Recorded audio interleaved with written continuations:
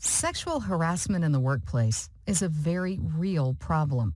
Sexual harassment damages employees and companies.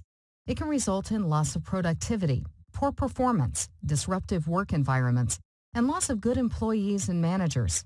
Sexual harassment is against the law. Title VII of the Civil Rights Act of 1964 and the Civil Rights Act of 1991 prohibit discrimination of any kind. Sexual harassment is a form of sex discrimination. U.S. Supreme Court rulings have made employers liable for some types of sexual harassment and for failing to take appropriate action if sexual harassment occurs. That liability can also extend to managers, supervisors, and employees. Management and employees must be able to recognize what behaviors constitute sexual harassment and know the proper actions to take if incidents of sexual harassment occur.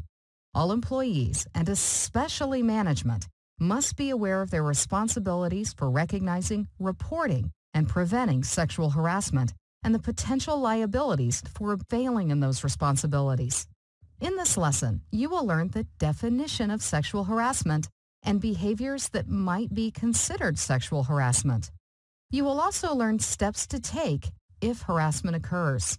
You will learn actions that can be taken to help prevent sexual harassment and management responsibilities in responding to a harassment complaint. Finally, you will learn the definition of retaliation, as well as be able to identify examples of retaliation